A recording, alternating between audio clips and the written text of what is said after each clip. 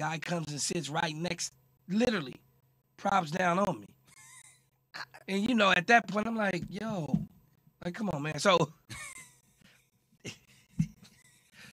I get up. And go to the other side of the bar. I get up and walk around and go to the other side of the bar. That's very friendly of you. No, come on, Max. Though, like, no, come on. No, of like course. I don't need you. But the reason it's happening to you, too, is because they recognize you. They That's want not to see true. That's you. cool. That's great that you recognize me. But I don't need you sitting on top of me while I'm trying to get He something doesn't even to like eat. it when if our tables, he even mentioned it already, we're too close together.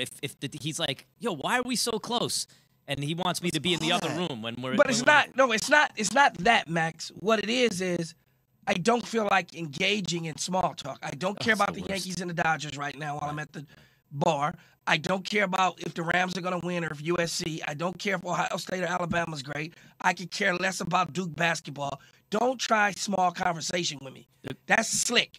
Yeah, I You could know, care the- less even the- about Kurt- the way yeah, guy was just breathing hard. Like, There's an episode of Curb Your Enthusiasm where they're going to a dinner party and Larry David tells the guy when he sits down, he's like, look, I can't do this. Can we elevate to medium talk? If I'm sitting next to someone, at least let me do medium talk, not small talk. hey, right? It's how the are worst. you? You don't really want to know how I done had. You don't want to know Jay, how I am. It's the I done equivalent in had this the- business of how much pressure is on someone. I don't know, this much. I done had the nasty though. I come out of the bathroom where you want to try to shake. Like, man, what you doing? And don't be going to the bathroom on your phone at the same time. That's nasty. How about pictures in the bathroom? You get No, that one? pictures in the Nasty. It's like- bathroom. Want to shake your hand? I'm like, Hey, fist bump. Wash your hands. nothing. No fist. No. Don't Don't- touch me. Don't talk to me. You are disgusting. And when you wash your hands, don't do it for 5 seconds. And then wash your phone. Sanitize your phone. Nasty. The dude's there right next to you. Oh, right next to you. Like, hey, Splashing see on this your- article? See It's this article? splashing No. on your Balenciaga Focus here. shoes and Both of Karen you have OJ, very all on your difficult Jimmy lives. shoes. Oh, come on, man. So just remember, everybody, whoever can hear us right now on ESPN Radio, ESPN2, your smart speakers, Sirius XM Radio, the podcast, wherever you're listening to us, Key and Jay don't want to talk to you. That's not true. If you see No. them, just keep walking. Here we go. See, They don't this is- like you. That's true. And that goes for me, too. No, not for me, but, the two but of I- them. Yeah, for me, too, everything though. Max Yeah. is saying is true, but I want you to listen and watch me every time I'm on television or There it listen is. to me on the radio. There but it is. I do not want to speak to you. Yes, that is correct. That is going to be the title of Key's next book, as a matter of fact. I do That's not the want to working speak to title. you. I do not want to speak to you. Throw me the damn ball. Leave I do my not ass wanna- alone.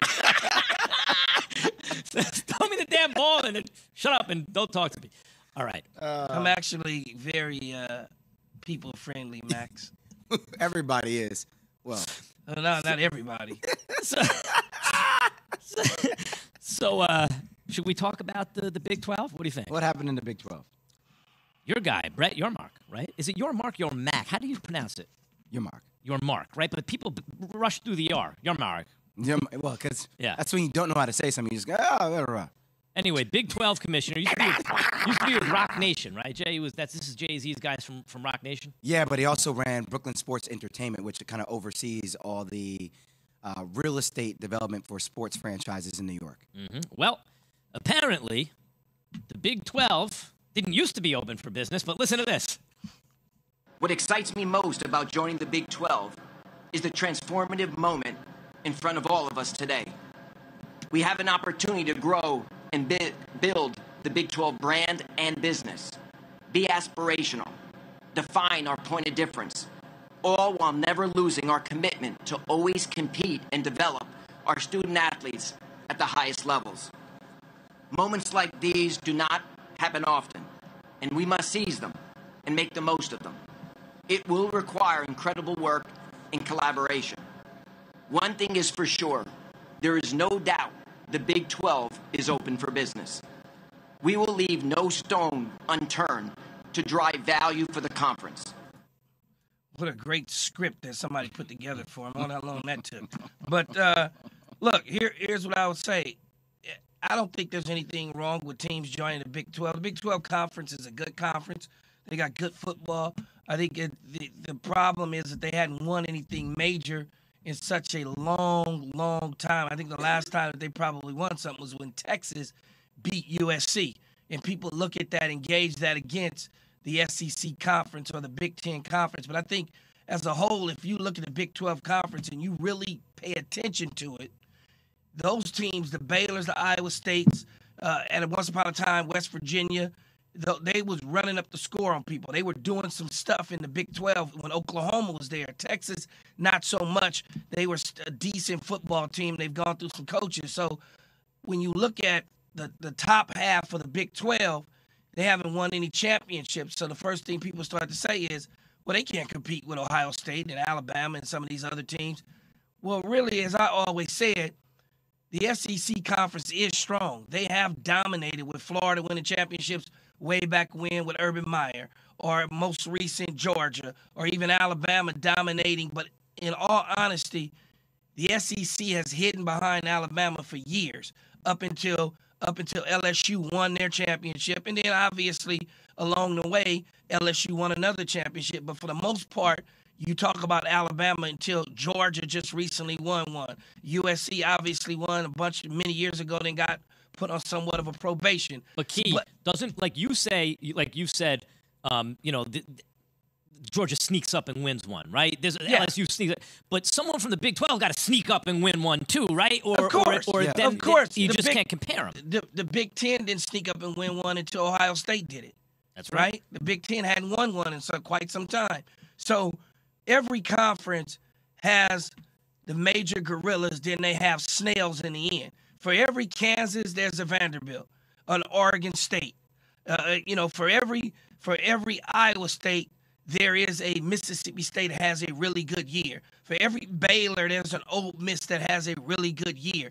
I mean, that's just the reality of it. Now, what I would say is this conference may be able to compete every 6 or 7 years for a major national championship type contending team, but doesn't mean that it's a bad conference. Oklahoma State's going to win 9 games every single year. They've just got to win the big one, and they have yet to do it. Same thing with Baylor. And so I would say when you start to look at this conference, it's the third conference right now. It's still better than the ACC to me. The only reason why the ACC is at the top of the level is because Clemson's been able to dominate. All I know, Key, is watching the Big 12 for our Brett Yormack. I always start looking to try to pick off some Pac-12 schools. I will look at Colorado, Utah, Arizona schools, all these conference realignments are going to 18, 20 schools. We need to catch up in this arms race. Big 12's open for business. Open for business. Brett Yormark said. The road to the rematch is on as bantamweight champ Juliana Pena and former champ Amanda Nunes go head-to-head as coaches on their historic 30th season of The Ultimate Fighter. Stream the series now exclusively on ESPN. Sign up now at ESPNplus.com. Why our expectations may be way too high for one particular quarterback. We'll explain after Key has this from O'Reilly.